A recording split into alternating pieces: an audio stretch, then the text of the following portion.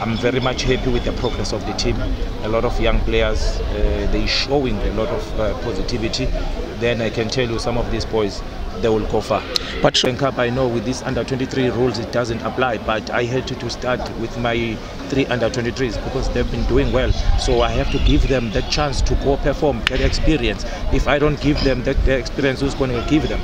So now when I bring in the wingers, a little bit of a change in terms of approach of the game, then we try to put the game to them. Then you could see they were a little bit struggling in terms of defending. It's just that our final touch, our final third, it was not as decisive as I thought it should be. Back League, you're still in the running.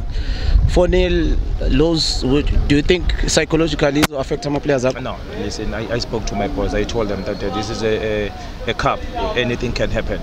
So whatever is happening in this cup, it's definitely is not going to affect us in the league. No, in the league, we're going back, we change, we're coming back to our structure again, we motivate them. Then obviously, I don't have a problem with whatever happened. Yes, 4-0 lose. It's not nice, but it's somebody has taken the lesson. I will motivate my boys to go, and now we push more for the league.